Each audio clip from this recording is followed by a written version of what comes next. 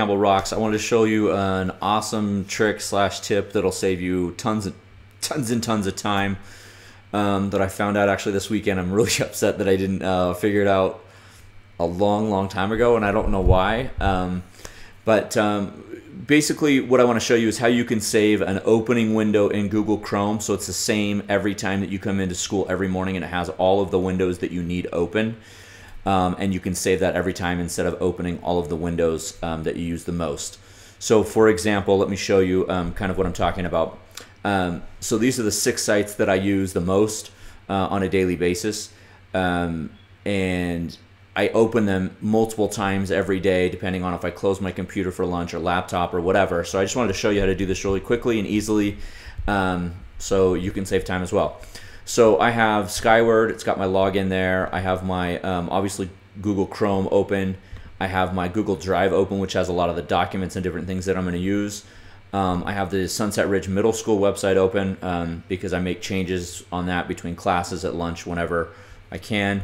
And then I also have my Access open on a typical day when we're using the computers. Then those would be the windows that I have open. And so normally what I would do is when I come in, I would open all 6 of these. The other one is just an email that I got that it's open. So I would open all 5 of these individually every day, and they're not saved. Now I have them saved as bookmarks, right? You can see Skyward here, and then I have a couple of other ones. But there's a way that actually Google Chrome allows you to open all 6 of them at the same time very easily, and I'm going to show you how to do that. So if you go up to Bookmarks here, you can bookmark all tabs. And what it's going to do is it's going to allow you to create a name for this. So I would just put SMRS open, which is basically when I get in the morning, I just click on this, and I'll show you how to do this. And I click OK. And what it's done is actually saved those bookmarks into my Google Chrome web browser.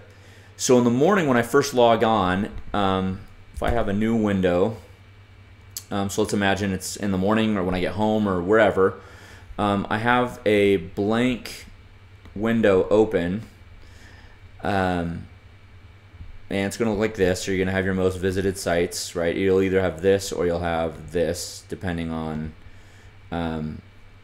what you do the most. If you click on Bookmarks and then you go to Bookmark Manager, you are going to have a little folder right here that says SRMS open. Now if I click on that, it's actually going to show me all the pages that I just bookmarked. If I right click on the Mac, it's Control click, open all bookmarks in a new window.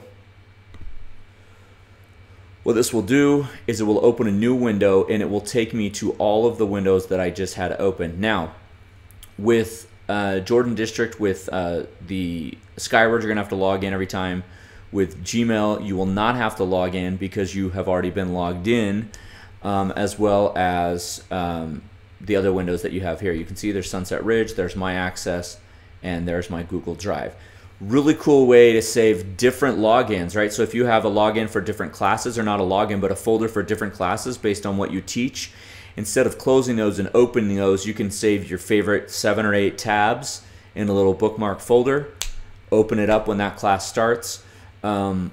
Maybe it's a different prep or whatever, or different projects that you're working on that you would want to look at different websites or different things like that. I have multiple folders set up like this now that I know that I can do it. So I have a work one, I have a home one, I have an outside business one, I have a language arts one, I have a website one, different things like that. So it'll pull up all of the websites that I use for that particular project. So once again, this is Mr. Campbell with Mr. Campbell Rocks. Thanks for watching. If you have questions, just email me.